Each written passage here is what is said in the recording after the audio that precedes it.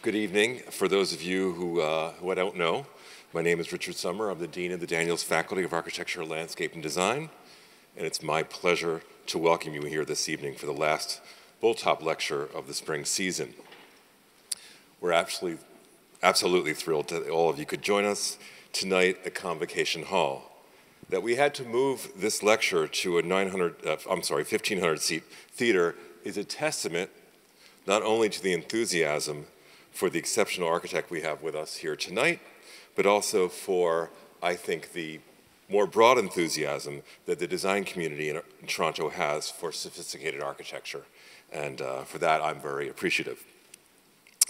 This is the second time this year that the interest in a lecture has been so immense that we've had to move the location of the talk to U of T's largest lecture hall.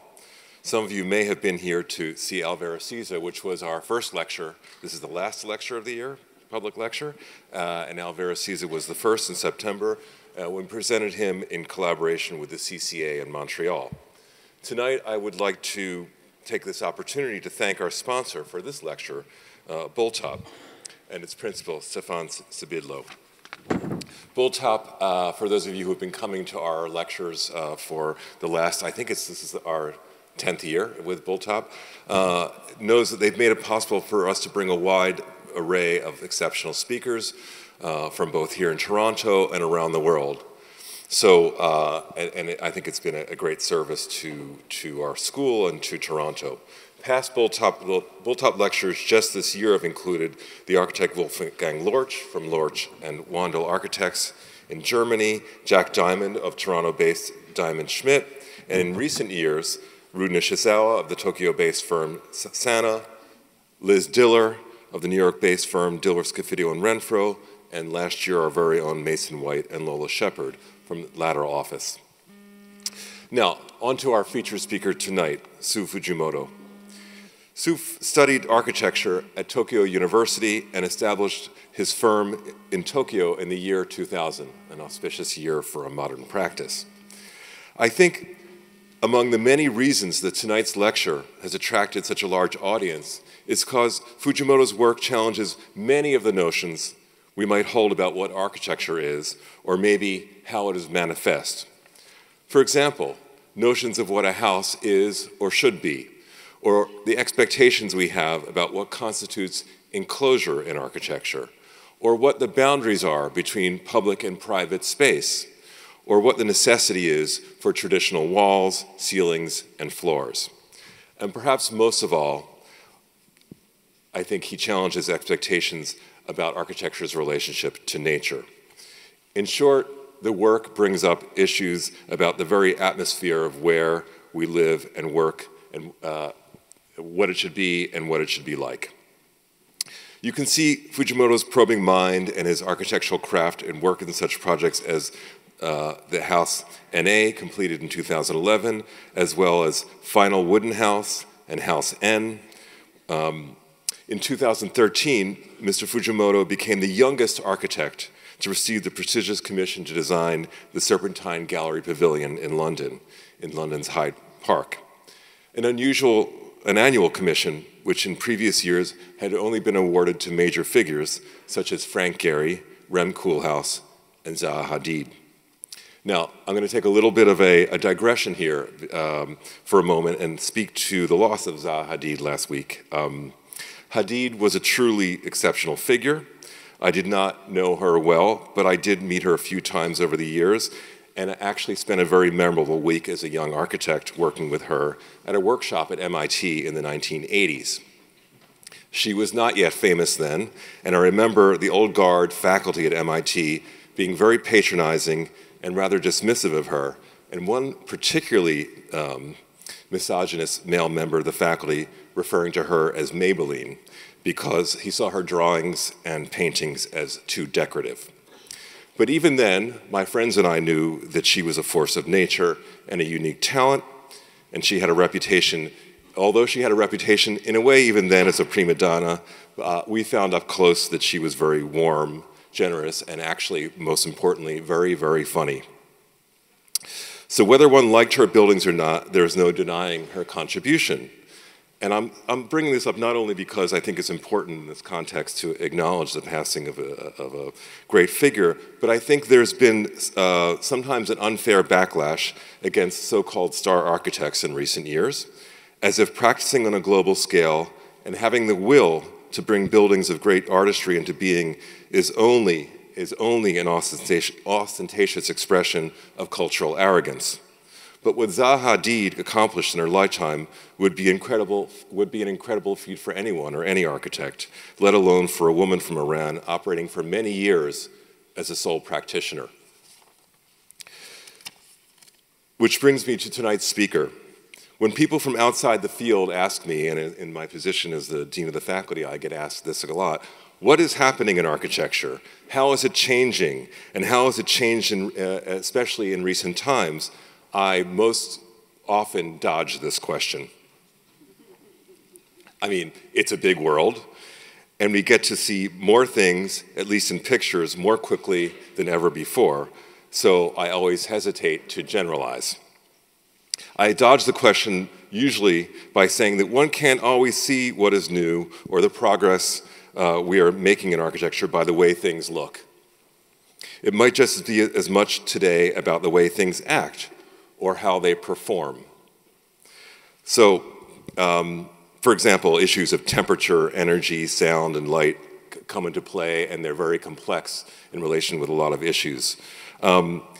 And there's so there's this question about the aesthetics in architecture, and if we take a very common example, I have it in my pocket, and you say, well, okay, we have the iPhone, it's an object of fascination and design, but as an aesthetic object, it doesn't actually move too far beyond what Dieter Rams was designing for Braun a half century ago. But what's inside of this, and the way the phone performs, well, that's a whole other question and a whole other kind of revolution. So I would say that tonight's speaker both proves and defies this argument, this dodge argument that I've made about architecture, about it not being so much about the way it looks as much as it is about the way it performs. Fujimoto is part of a new generation in Japanese architecture. And by the way, you can see this generation presented in a current exhibition at the Museum of Modern Art entitled A Japanese Constellation, which includes his work. Yet Fujimoto's work is part of this new constellation in Japan, but different from it too. A colleague recently made the observation to me, or the generalization, if you will, that Japanese architecture today operates in two modes, white and clear.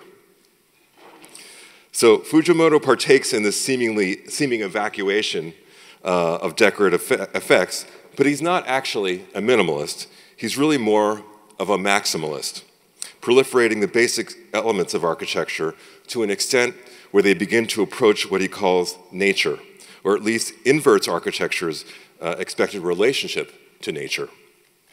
If you look at his design for the treatment center for mentally disturbed children, around this issue that I've raised of performance, or dare I say even sustainability, you may be puzzled. The initial plan is an almost Rorschach-like composition of black squares. It looks like a Malevich painting. If one wanted to make a so-called efficient building, you would do the opposite of what you find with this project. You wouldn't break the building into a lot of different pieces. It would be one building. The project is broken, again, in a way into this series of discrete, seemingly identical rooms. The treatment center recalls, in a way, the counter-modernism of Louis Kahn and Charles Moore, who saw the power of breaking down the monoliths of modernism into discrete parts, in a sense making classical buildings, but without the corridors or hallways. And it was just these corridors and hallways that made the early mental facilities oppressive and overly institutional. So in this case, one of making a safe space for children suffering from mental problems, Fujimoto's building does perform. It perhaps performs in the most important ways. And so I'm going to leave the rest for Mr. Fujimoto to say and to show. But now, before I bring him to the stage, I'd like to make two more notes about this evening's lecture.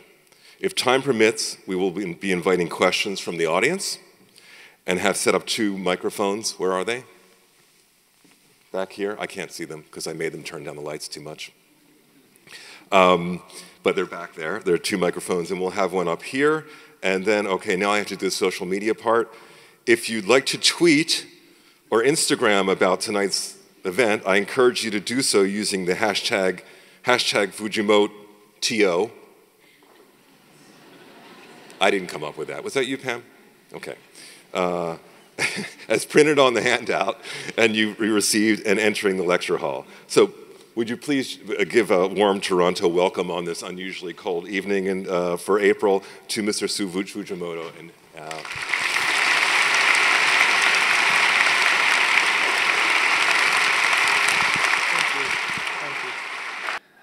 Thank you very much for inviting me to this beautiful space. It is, yeah, this is the first time for me to be here in Toronto. And it's really pity I stay only today, and tomorrow morning I have to leave. But yeah, I'm enjoying this really coldness. But actually I was born and grown up in Hokkaido, the northern island of Japan. So yeah, it's like yeah, it reminds me of my hometown. But anyway, it's really nice to be here. And yeah, today I will talk about this title, Between Nature and Architecture. It is like a big title.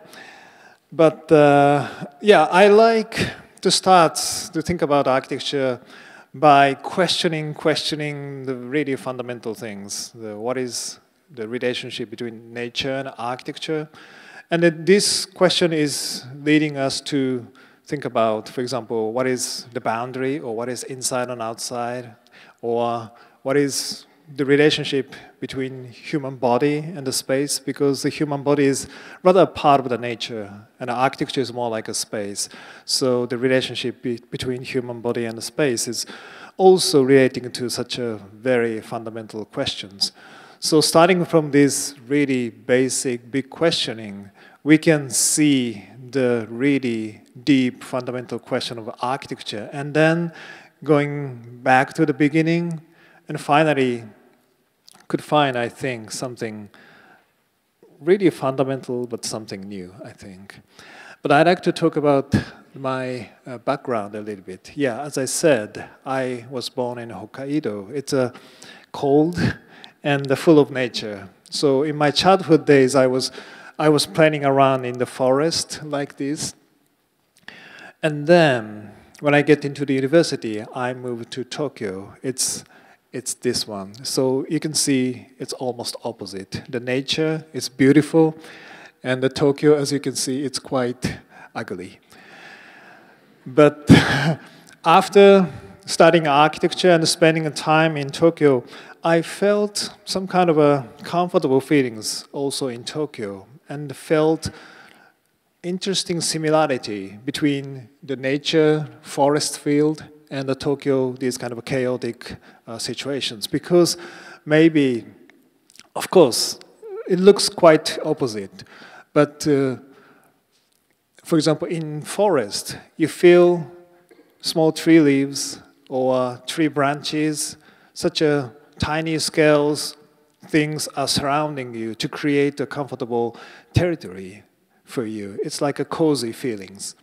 But still it's open. So protected, but still open for you to walk around.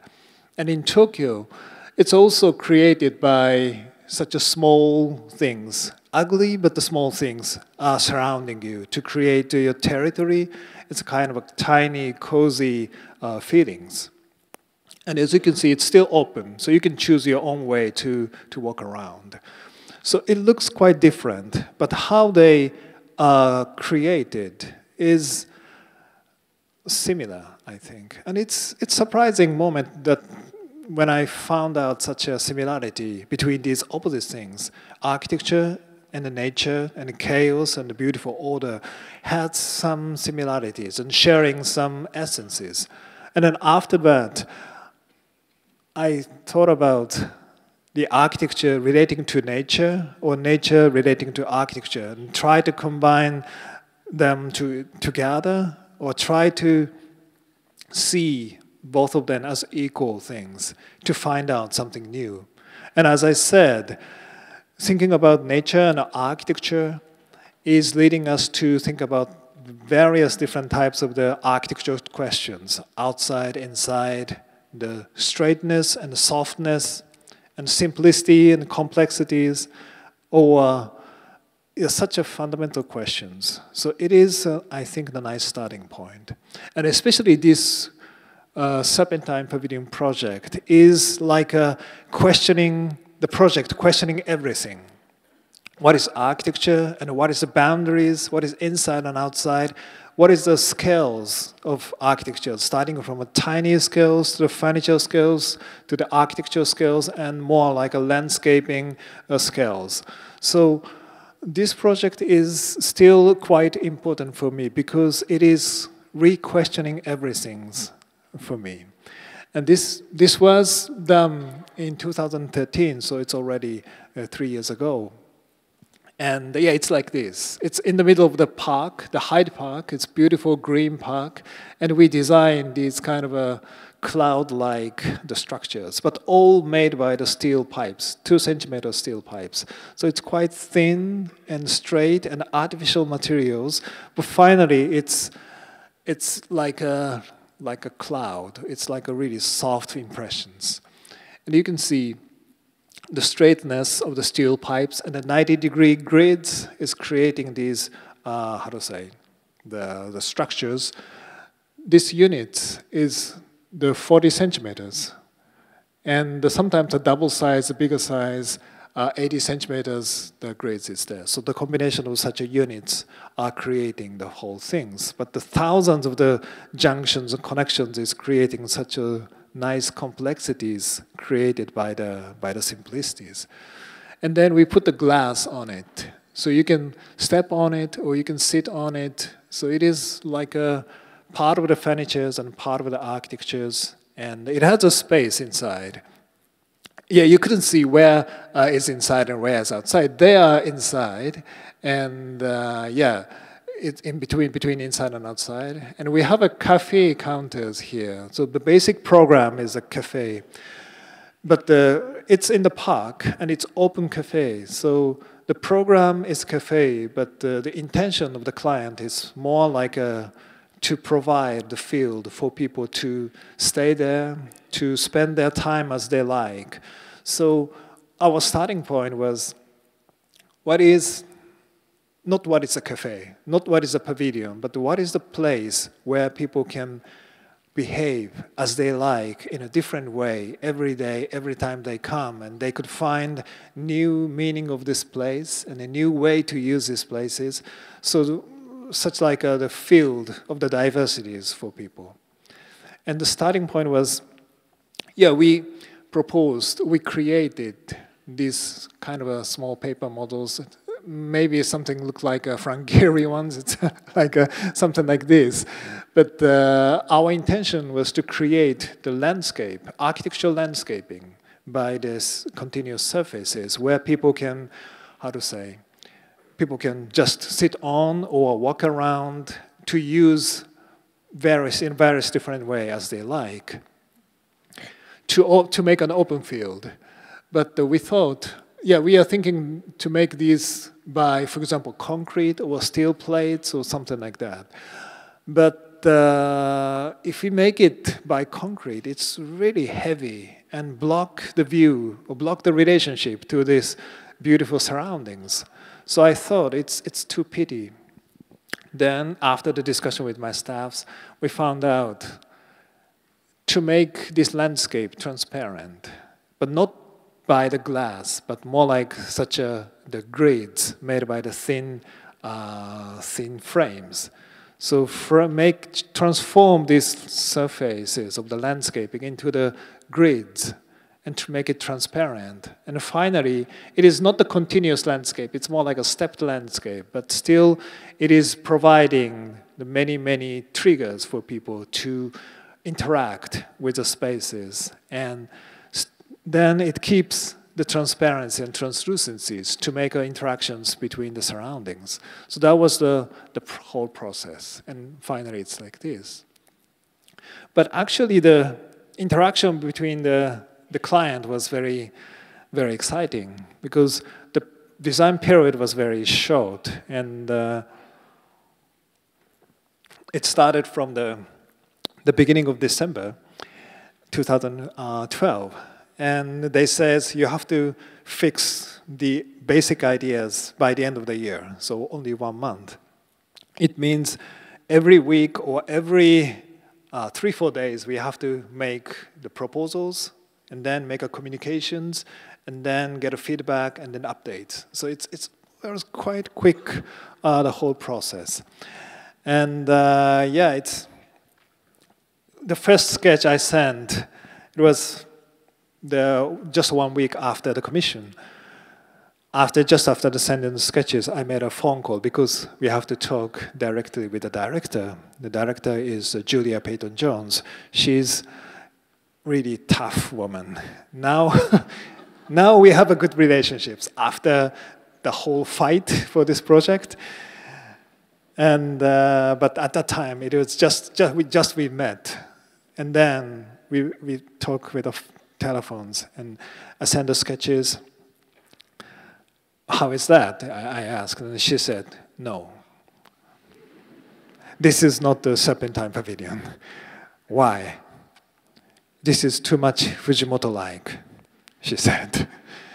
Okay, I think I am Fujimoto, and you appointed to Fujimoto, but you don't like Fujimoto-like things. No, she said. Okay, so, yeah, I will make a new sketches in a week. And then 1 week later, I send another sketches. How is that? I made another phone call. How is that? She said, no. No again. Why? This is too much not Fujimoto-like.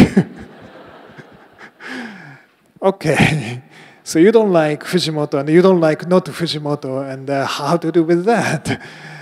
And then we did a huge discussion. And of course, I understand what she meant. It's not, should not be like obvious Fujimoto-like things, but should not be completely out of the Fujimoto things. It should be the continuity, should have a continuity from my previous small history of my career. And at the same time, it should be something new. So it was quite, how to say, great requirement, a great honor, I think, to get such a tough requirements. And then we tried a lot to think about what we have been doing in past 20 years, and what we are now thinking, and what we will think in the future. So such kind of a deep, deep questioning of ourselves and of the architectures finally reached us to these proposals. And as I said, it's like a landscape.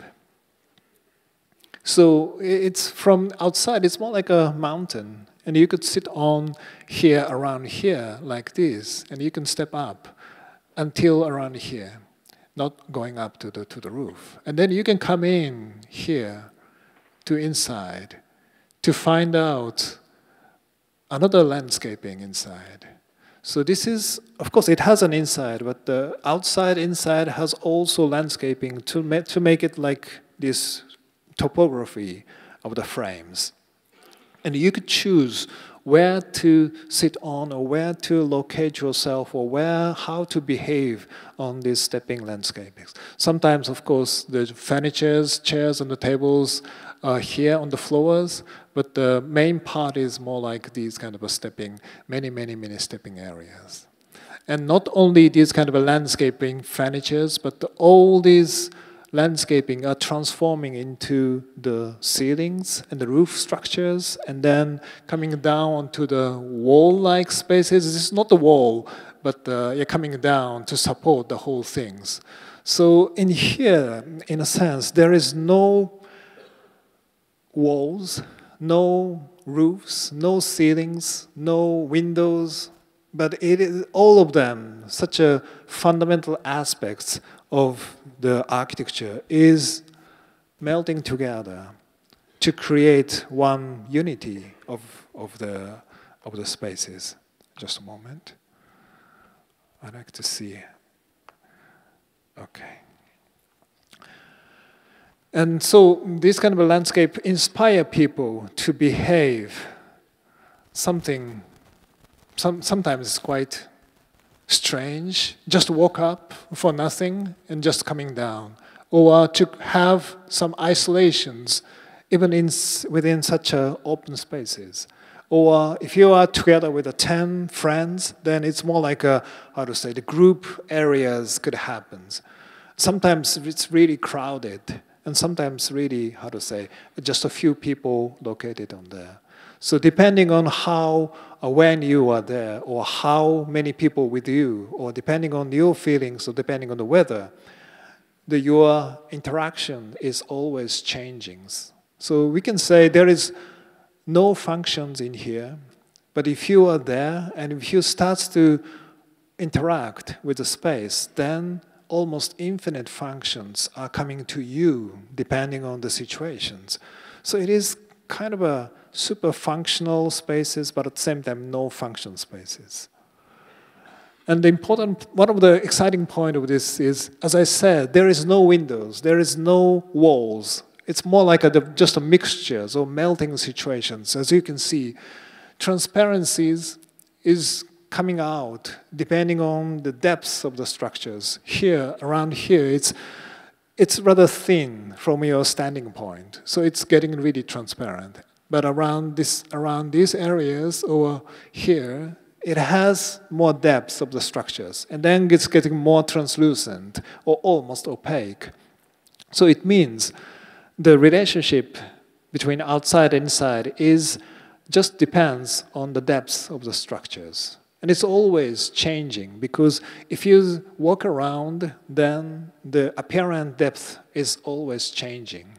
And then it was a very amazing moment to walk around to see how the transparency, translucency is always changing around you according to you how to walk around.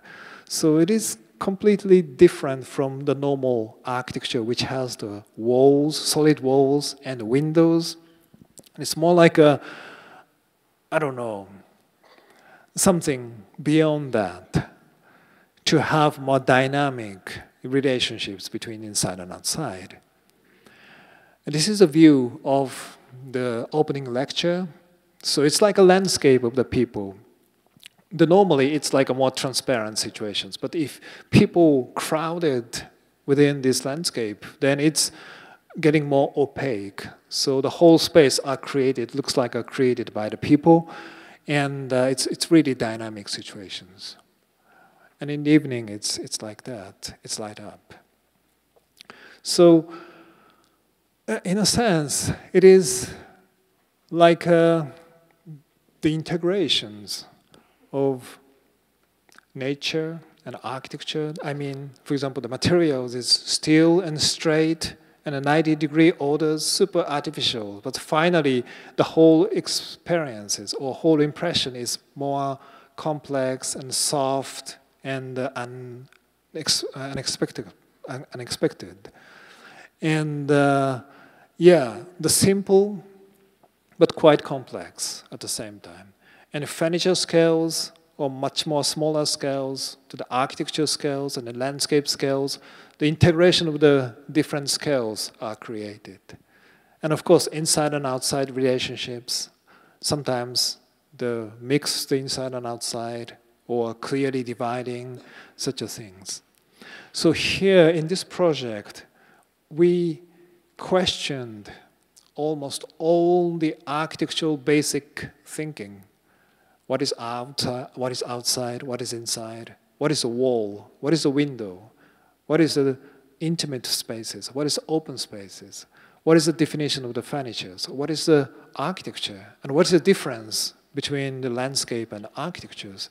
Such a very, very basic things we questioned and then integrate them to create the one spaces between the simplicity and the complexity.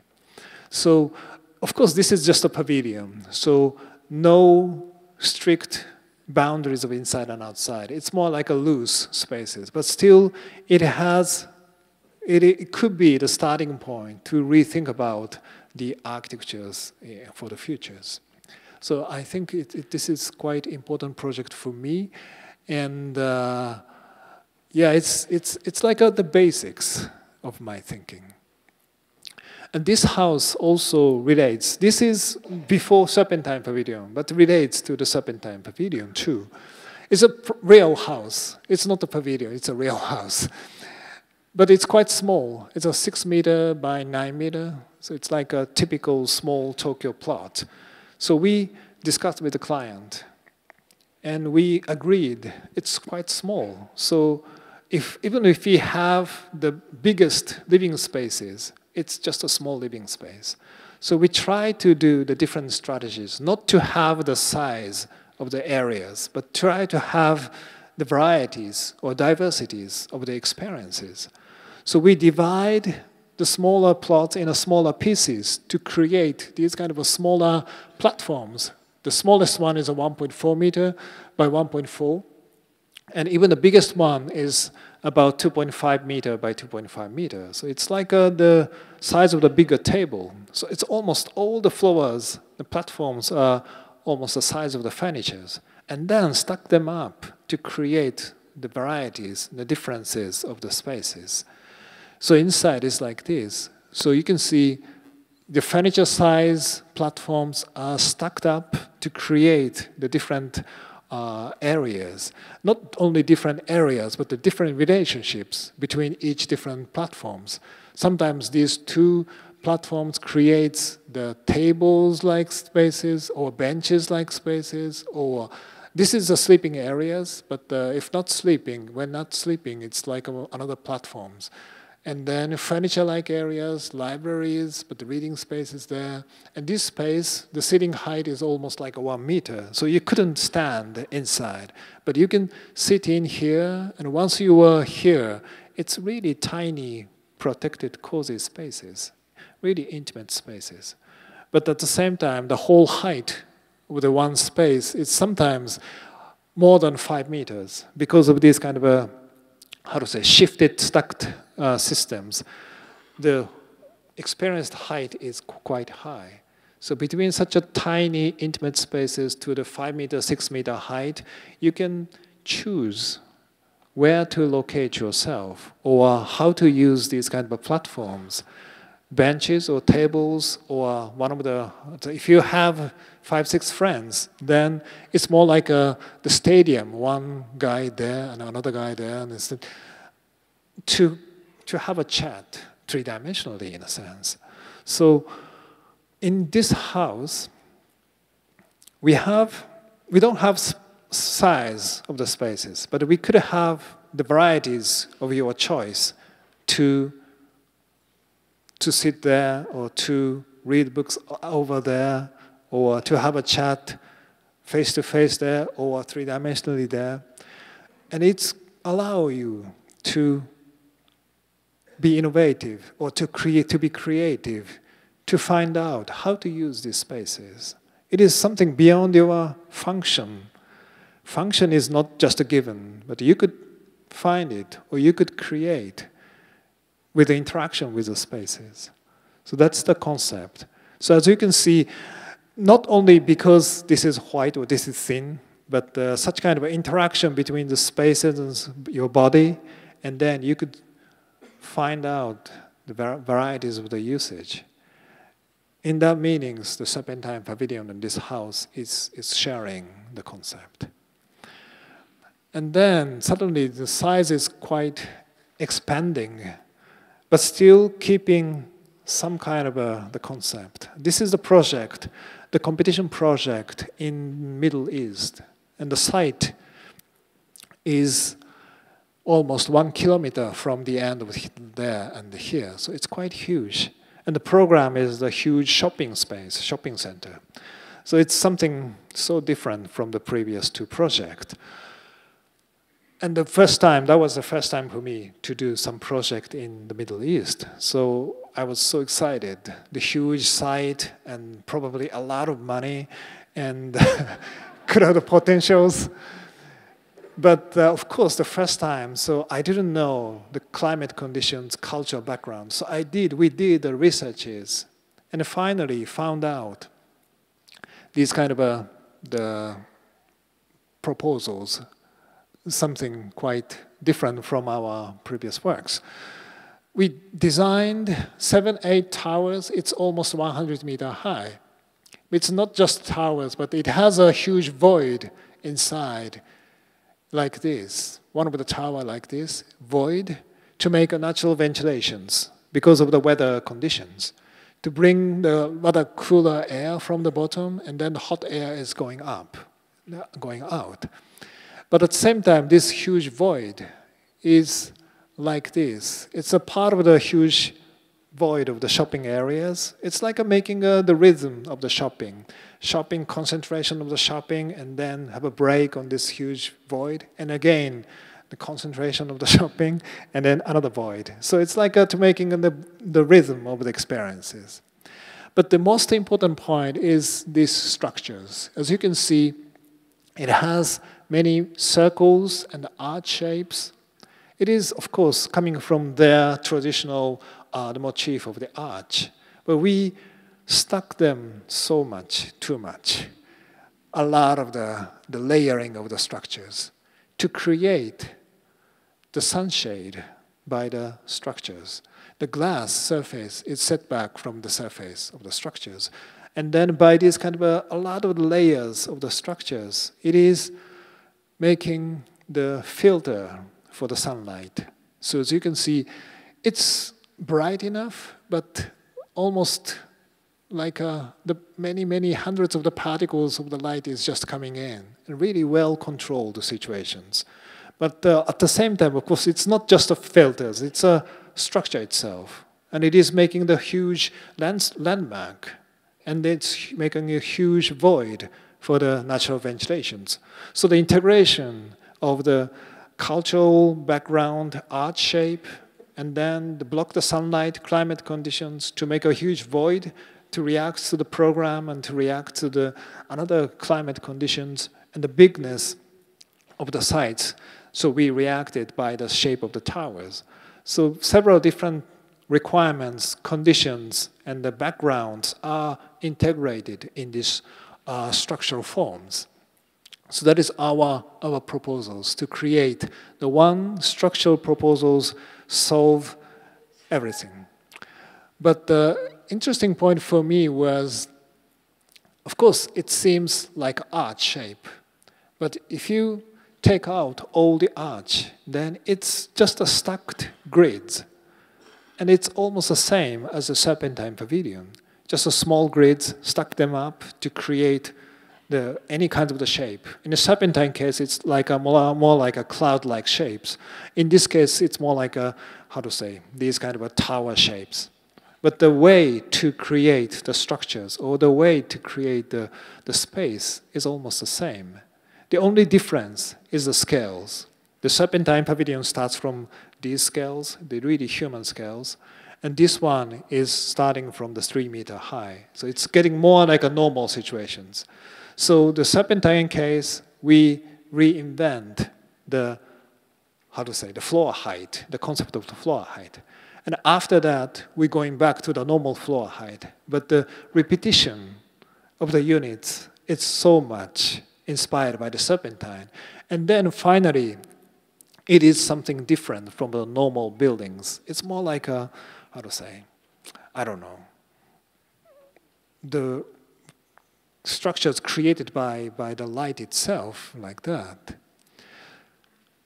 Sometimes, we put the waters, and then, I don't know, the boats moving around. Must be fantastic, because we thought, this is the Middle East, so everything is possible as we wish. So we are so excited, almost lost ourselves, and create these kind of images for the presentations. Yeah, it's quite beautiful. It's almost like a translucent towers, and created by the stacking the light itself. But finally, after sending the 28 panels to Middle East, and then talk about when will be the, how to say, the visual presentation date, suddenly they send an email that the whole competition canceled. So you don't have anything, you don't have to do anything, and that's it. Of course, sometimes, or many times, that's happened in architecture. In the real architecture world, that's happened. Especially, this is the Middle East, so everything has happened. So I realized this didn't happen, but the competition stopping is happened. But still, I like this project because of these unexpected situations and the situations beyond my previous imaginations, huge size and different climate, and the different cultural conditions. Our basic concept or our previous thinkings was expanded by such a preconditions. And then we found out the different potentials of the thinkings. The Serpentine is, of course, quite nice, really delicate, small project, but ambitious. But in this one, suddenly the 100 times or 1,000 times bigger, and so different directions, but still it is opening the doors of the future architectures. So I love such kind of an unexpected situation. I will be involved in such an unexpected situations and find out new potentials of the architecture thinking. It is quite exciting things. But more important things, why I show this project in today's lecture is to look for the clients within this audience. This is a nice project. And you have money. So if some of you are really seriously interested in, please just let me know. We can collaborate. Okay, so going back to the quite small project again, quite Japanese small project. This is a public toilet in the nature. This is toilet, the glass box, and we designed this black wall too. Yeah, this is kind of a funny project, but seriously, I love this project because the public toilet is, especially in this kind of a smallest scales, it is revealing the really important essence of architectures or important question of architecture because it's public, but once you are inside, it's quite private areas.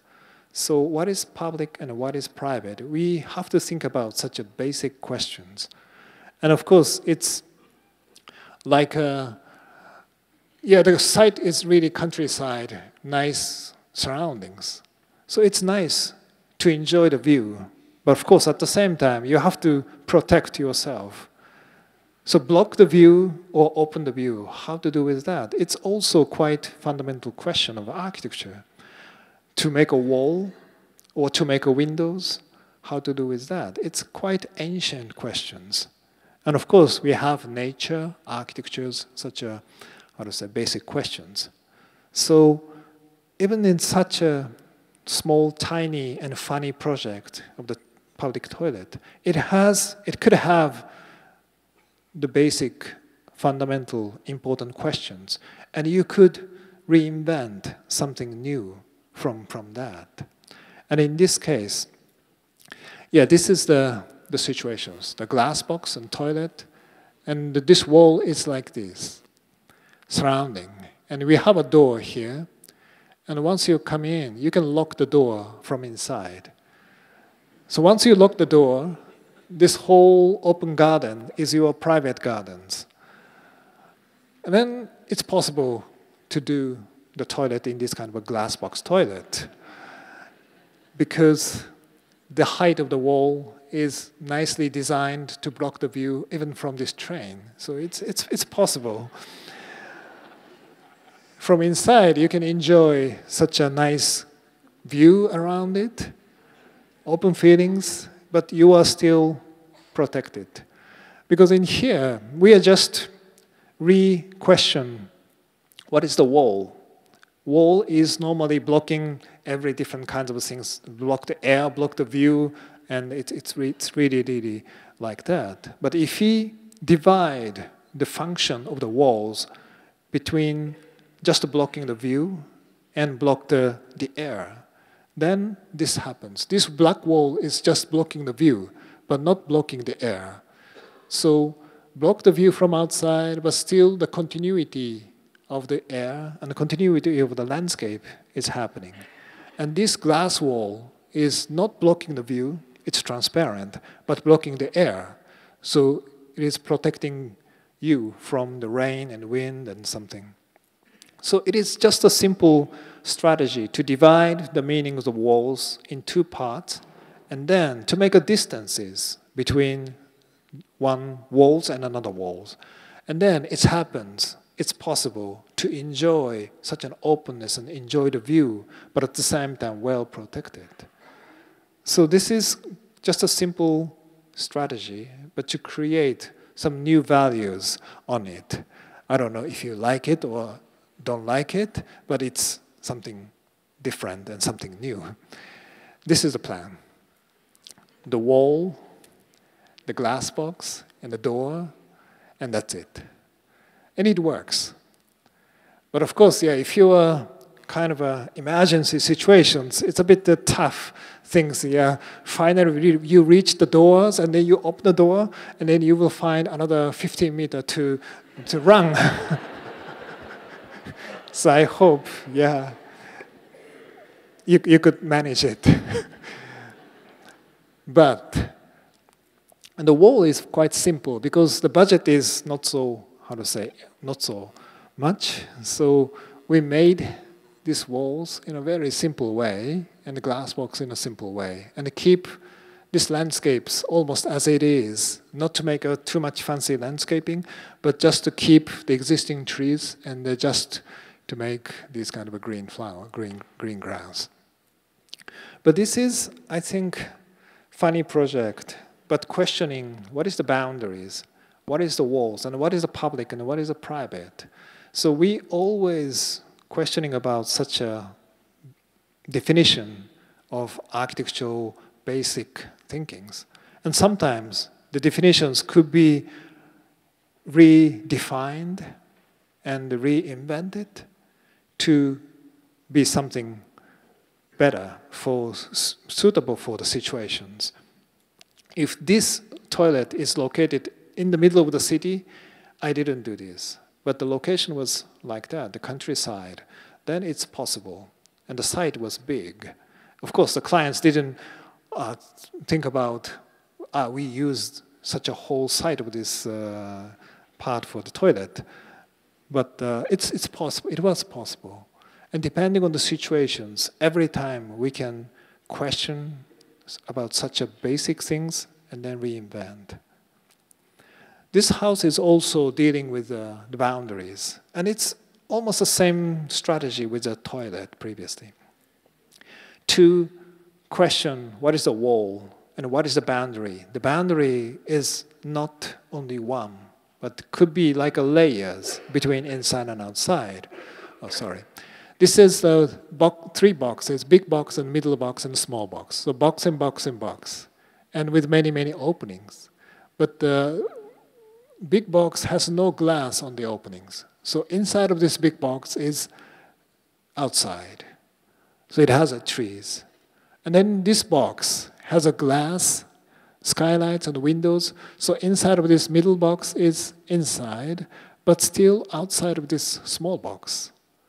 So if you have three boxes, box and box and box, then the definition of inside and outside is blurring. Always depends on where you are or how you define your, how to say, activity spaces.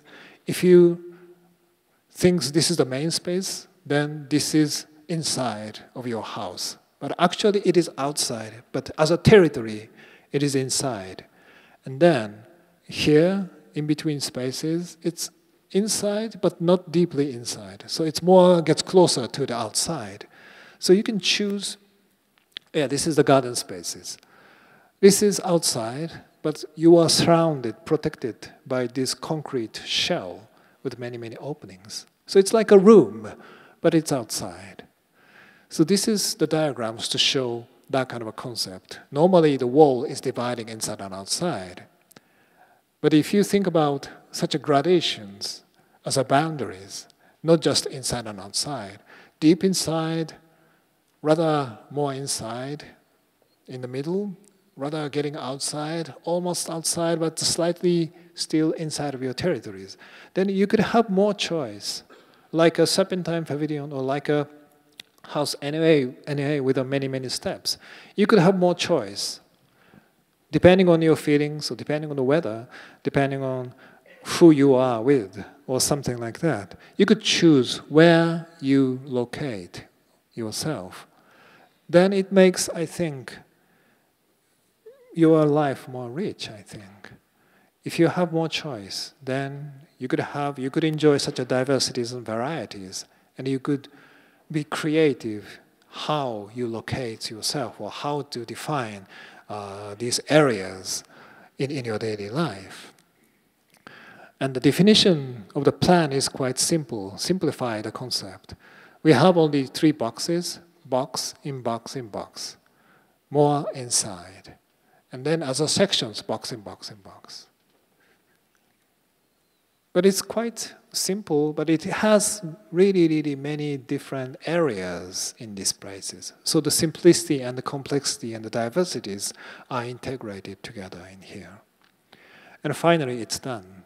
You can see it's completely different from surrounding buildings, because normally this is one of the typical house. Your garden is outside and your house here. But we cover everything by one more box. So even your gardens is part of your house as a one extra rooms to create the layers. And once you are inside of this, big box, you are covered by this big box with the skylights and with trees. So it's half outside, half inside feelings. And if you are deep inside, a small box, middle box, and a big box, and this cloud. So this layering of the spaces is making you are really well protected, but at the same time you are really open to the sky. You can see the skies are fragmented and surrounding you. 10, 20 skies are surrounding you. And sometimes the clouds is like another layers of the house, so the nature is part of your house. An amazing point of this house I found out after the completion is this big box is almost fragmentedly, you can see fragmentedly. And then you couldn't see sometimes how far, how high is this surface, because it's just framed and it's white, so no feelings of the distances. And then you could feel like your house is expanding. It is actually the 7.5 meter high, the actual number. But in your impressions, it's more like a 20 meter high or almost gets closer to the cloud, almost the same level. So the impression is your house is getting expanding, or sometimes it's getting really shrinking to make really intimate scales. So house or architecture is not moving. The size of the site is fixed. But when you design a house like this, your experiences is beyond your sight and beyond the size of the architectures. It is always expanding and shrinking according to your perceptions. And that is, I think, the richness of the architecture, I believe. And depends on your lifestyles. You can choose the really protected corners or really open areas or really deep inside. So you can choose such a gradations from deep inside private areas to the more open public areas. So in that sense, it has more variations than the toilet. It's more like the house NA, because it's a house, it's not a toilet. It's more complex. Again, this is the garden.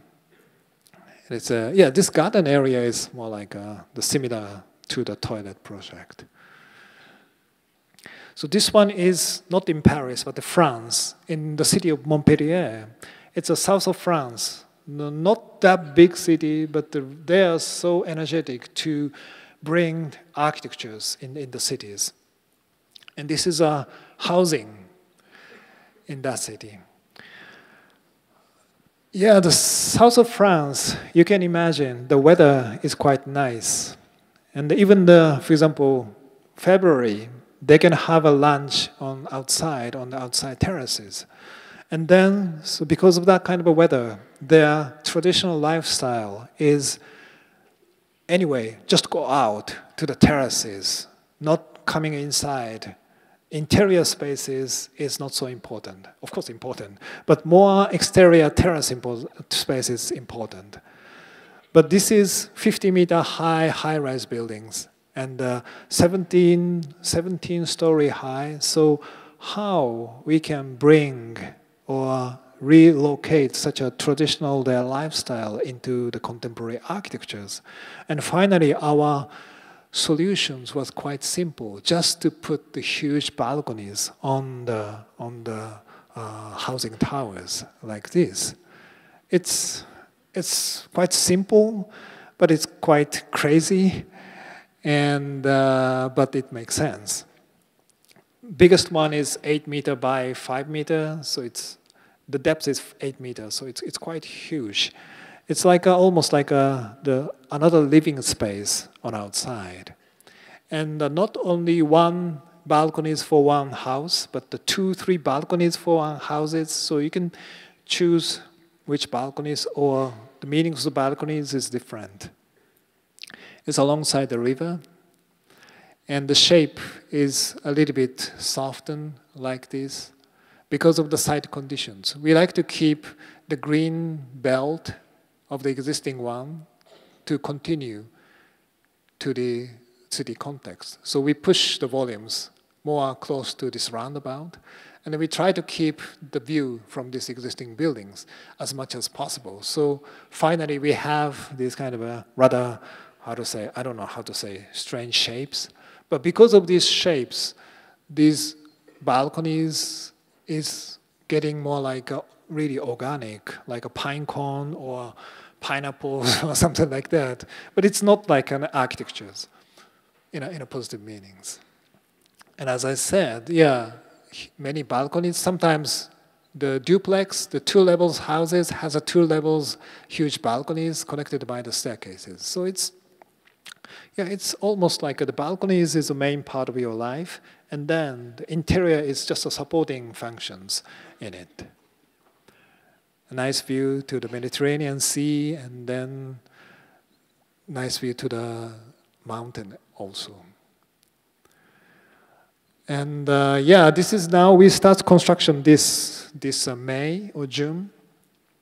Fortunately, we got a permission. And will be finished in 2-3 years because all the apartments are sold out quickly. Yeah, the developer was afraid. Anyway, it is like we thought it's good for the people who live there, but it's quite crazy shape. So everybody was afraid about the sales, but after starting the sales, it's quickly sold out. Even I myself couldn't buy it, not because of the prices, but of course the price is not so affordable for me. But I thought, well, I get it and then sell it in a higher prices or something like that. But it was impossible because it's quickly sold out. Anyway, yeah, you can see, yeah, the building itself. I can say it's beautiful. But I think more exciting point for me is after, for example, 5 years after the completions, people start to bring their daily staffs, parasols, and strange deck chairs and some things on these balconies. So from outside, there should be more and more like the feelings of the life is coming out. and almost cover all the architectures by such a daily staffs. That could be quite exciting moment where the huge contemporary architectures are covered by the traditional lifestyles, and then creating the new landscape or new urbanscapes by this. I am really looking forward to see such a, integration of their life and our buildings. We are just providing the platforms for their life, and then three-dimensional life is creating the really real landmark of this city and of this climate lifestyle, I think. So this is the project in Budapest. It is like a museum for the music and the music hall together, because the Budapest and Hungary is really famous in the music. And the site is in the middle of the park. This is a huge park, like a central park in Budapest. And then they have a plan to make this whole park as a culture park. They are doing many competitions to make the cultural facilities in this park. And after our project, the Sana won the huge museum, and now another one competition is ongoing, and I'm one of the jury members, and the famous architects are invited. So this is like a cultural district, and our site is in the middle of the park, so surrounded by such a huge trees. This is an artificial park, but the trees is already huge and gigantic. So what we can propose as a music hall in the forest, that was the first questions. And our first answer, first inspiration was like this: no architectures. The forest itself could be like a beautiful music hall with the sunlight is coming through it, and then nice scales created, protected by the canopy of the trees. And then this is the natural, beautiful, perfect music halls, I thought. Of course, this is an architectural competition, so we try to transform these kind of basic ideas into architectural things. It was rather too much straightforward translations, but transform the forest into the architectures. This is a huge roof with many perforated openings so that the sunlight is coming through it. And then under the roof is well protected, and we put the music hall here, covered by the glass, so really open to the forest. So the music hall, glass music hall in the middle of the forest with several different skylights is coming in. So this is a section. Huge exhibition spaces. We put it underground. Anyway, it's too huge, so we didn't know how to deal with it. So we pushed it into the underground. And then on the ground level, entrance spaces and the music space and the event hall. So two different types of the performing spaces and huge entrance spaces. All of them are open to the forest. And even within the roof, we put educations and administration programs on it. So the sunlight is coming through these volumes sometimes. And this is the roof plan. The shape of the roof is the circle, but it's wavy circle to fit more to the natural forest. It's not like a strong artificial shape of the circle. It's more like a softened. And these openings, many of them are on the trees, on the existing trees, so that the trees is penetrating through the roof. So it's more like an overlapping between the trees and the roofs. It's like this. But actually, this perspective image is not true because we have a lot of trees here. So you don't see actually exteriors in this project. You only see, the ceilings. So when you walk around the forest, you gradually coming in under the canopy. This is a huge canopy area. So this is another, outdoor music performing spaces. You get into the canopies, but still canopy has many openings, and the trees is going through the roofs. So it's between the canopies and the forest. And then gradually getting to the interior spaces. But still it's glass and it's open view to the forest. So such a transitions from the real forest to the half forest and the half canopies to the artificial forest is the main part of this project.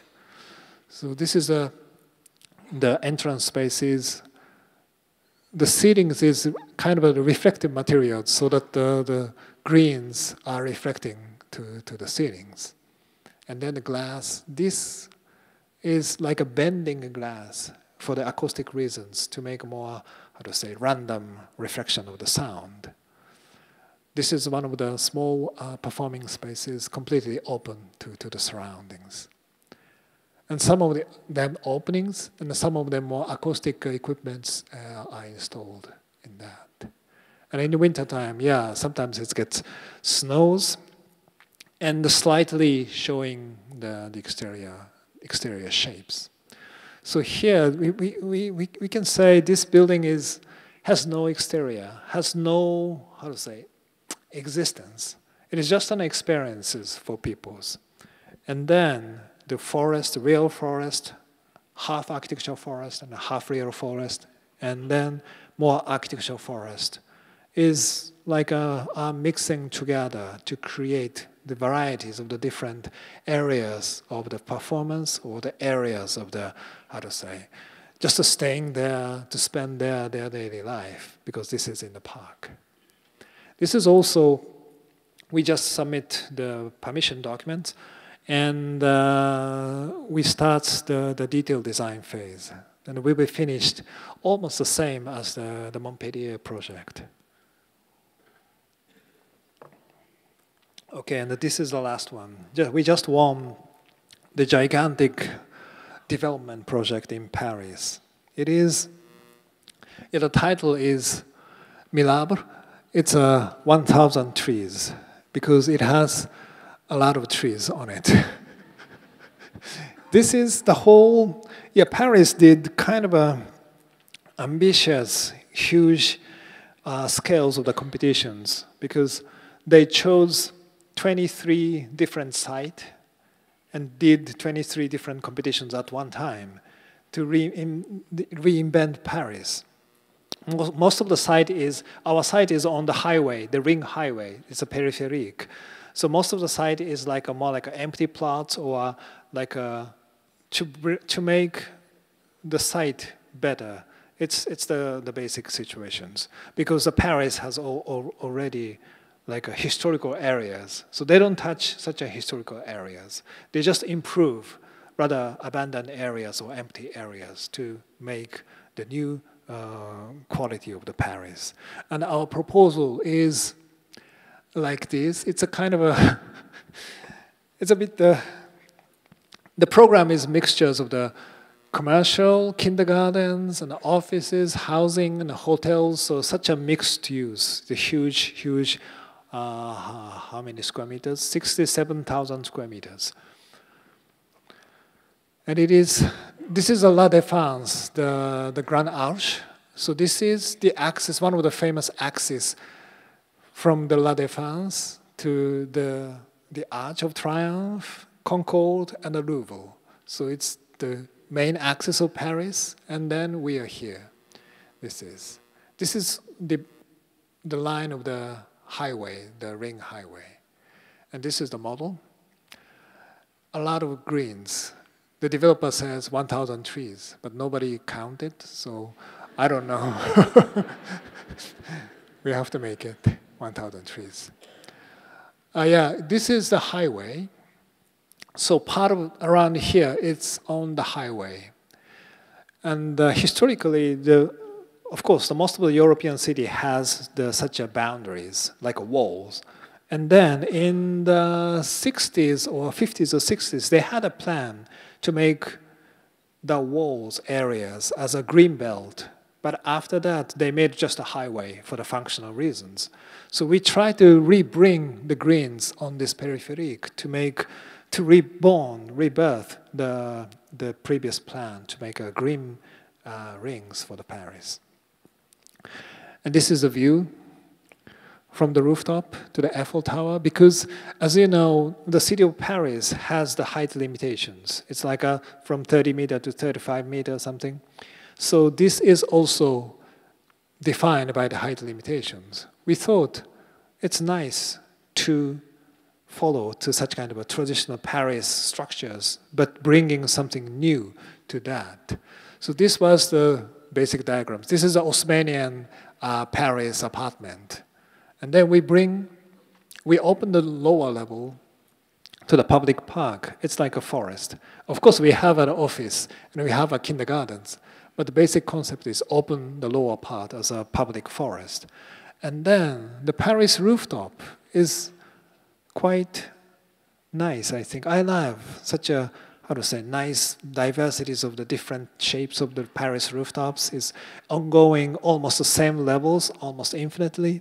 So we transform these Paris rooftops in like small villages, floating villages with many, many trees, floating forest and floating villages just above the city of Paris. City of Paris is almost the same height, so the village is just floating above the Paris, so that you could see, you could enjoy such a panoramic view of the Paris, but still it is, how to say, harmonized with the height limitations and the structures of the Paris. So respecting the Paris, but at the same time to reinvent the Paris. So this is the main concept. And the lower part, yeah, this is like that. We have a program where we can make the hilly landscape to walk up. And then you could see the floating villages above with many, many trees. And this project is rather, I could say, this is rather too much straightforward to bring the many trees into the cities. But as a huge urban scales, sometimes such kind of a big gestures is also quite exciting. To bring 1,000 trees in the buildings to make the gigantic floating forests and villages in the city of Paris. It is an urban strategies. As an urban strategies, it's straightforward, but at the same time, it's quite, how to say, big impact on it. Compared to the Serpentine pavilions, this facade is beautiful, it's beautiful, but it's a normal facade. No, how to say, questioning about inside and outside at this point. But scales is also quite important. Sometimes if we focus on the urban scales, then for now, we don't care so much about each different things. But of course, after developing the designs, we rethink about the more and more smaller things, detailed things, and definition of the villages, and definition of offices, and something like that. Thank you very much. Thank you. That's it. That's it. Thank you. It's late, but we're going to take a few questions. If anyone has any burning questions, you would come to the mic here and here, or maybe people in the front here. I could walk to you. Hi, my name is Jasmine, and I had a question about how some of the spaces are heated in the winter. Like, for example, the Budapest House of Hungarian Music. It's a lot of glass, but there was a winter render, and I was wondering like how the spaces are heated in the wintertime. Well, yeah, Budapest is getting really cold. So, but the glass is double glass, of course, and seating is very.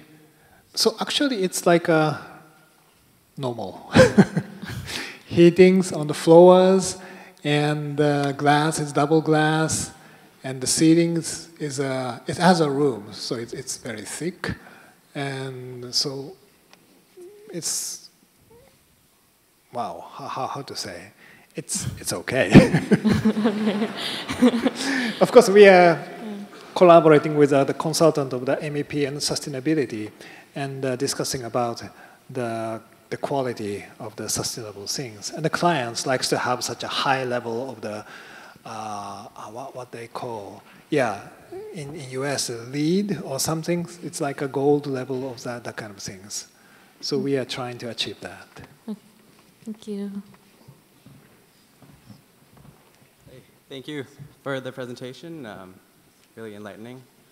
Question in regards to context, I guess. In terms of House N, you said it seemed quite different from the surrounding areas and the relationship with the different other houses, versus like the Paris project. You kind of try and integrate elements of the surrounding. I was wondering, like, what is the relationship like usually with the, I guess, the city and the community when it comes to, like, how do we work out the heritage or the context? Mm-hmm. Mm-hmm.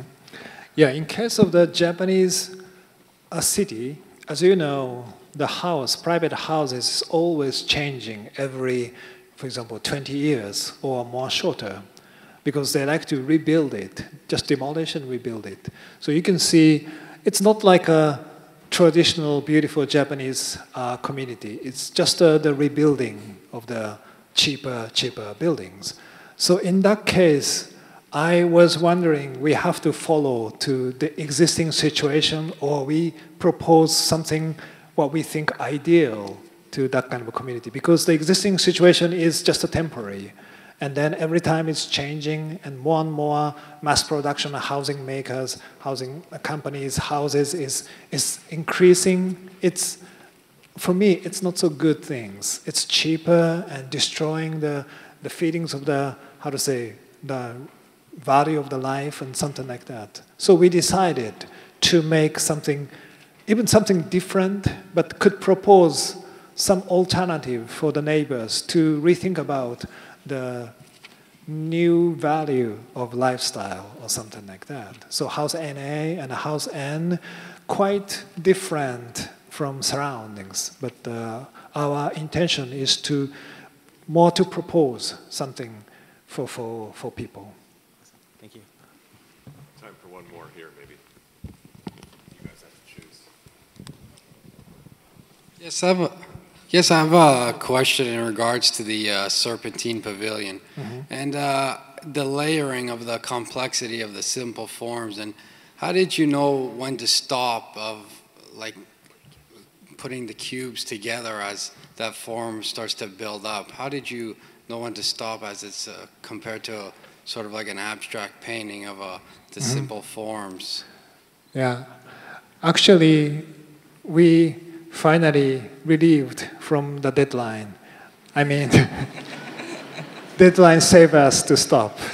Otherwise, we almost infinitely continue how to do with that.